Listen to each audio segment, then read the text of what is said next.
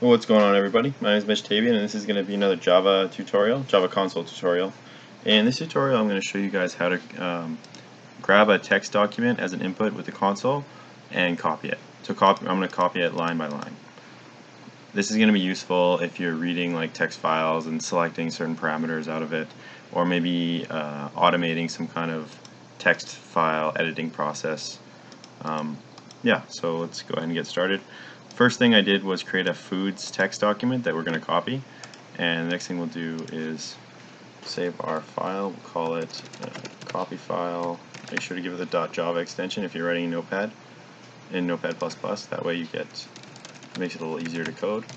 And we're going to be using the .io library, and we're going to need a buffered writer library.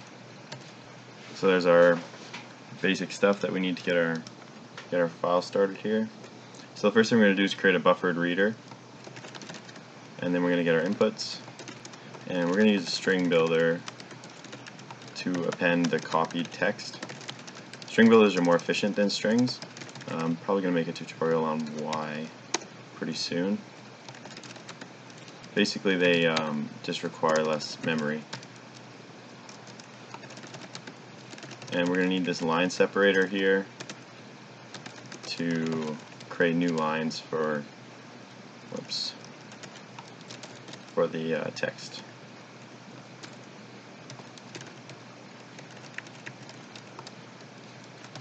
Basically, if we don't add this, you won't get a new line created in your new file. It's just going to be one long string, like it'll be ice cream, pizza, cake, and so on, all in one line. So we use this line separator to create new lines. Here's what we'll put in that line separator to create a new line. And that's actually it for this.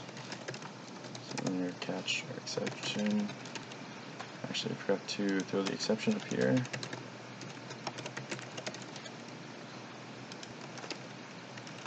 And we're going to create our buffered writer and get ready to write our new file here. So new try, let's put in the catch. So the new file is named, just so the user knows what the file name is. And then we need to create our new file here. We'll call it copied file. Create a new file. And use our writer to write the new file.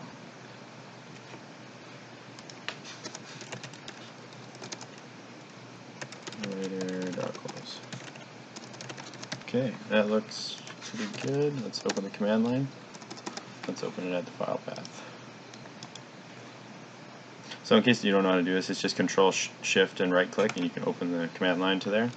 And so then we just need to compile. Hopefully it compiles the first time, hooray. And then run it. There we go. Oh, whoops, looks like we had an error. This needs to be buffered writer, I think. Oh, forgot to save.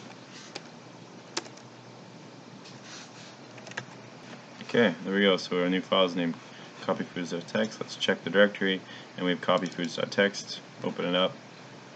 Okay, it looks like it just appended the file name. Oh, here, copied file. So this is copied text. Okay, save that. Never works the first time. Okay, new file's named copyfoods. Let's check again. And there we go. Alright, there's our copy. That's all for this tutorial. Thanks for watching.